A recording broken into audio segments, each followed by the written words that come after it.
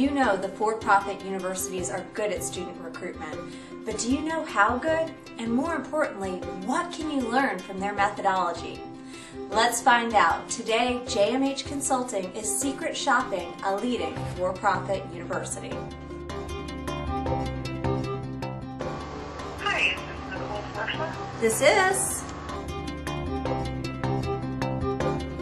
Lesson 1. Call your prospective students back as soon as possible. I got the call from this for-profit university in less than 10 minutes. Now, you might not be staffed for that kind of turnaround, but certainly within the same day, you should be calling people back. The next thing we can take from this secret shopping experience is that the right questions were asked when I was on the phone. The questions were designed to build a relationship with me. They were more than, do you have questions about the program? They were questions about my goals, why I was choosing the program, was anybody going to support me as I completed my education? These are great questions that really help to build trust between the university recruiter and me, the prospective student. Finally, and not surprisingly, after I hung up with the recruiter, I received an email from them. The email included in it a pamphlet that was customized to me and outlined the financial aid process and a little bit more about federal loans.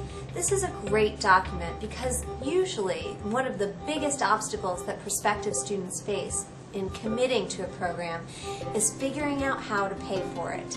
This addressed that problem head on.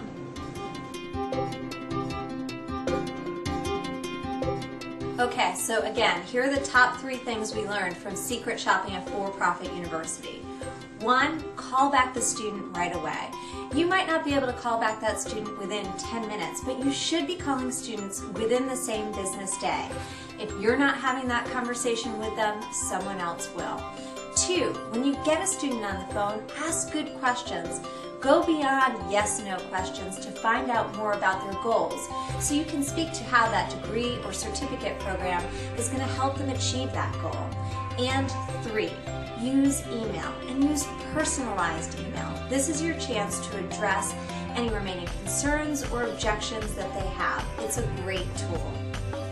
I hope you enjoyed our secret shopping experience. If you want to learn more about best practices, like us on Facebook, follow us on Twitter, or join our mailing list at www.jmhconsulting.com.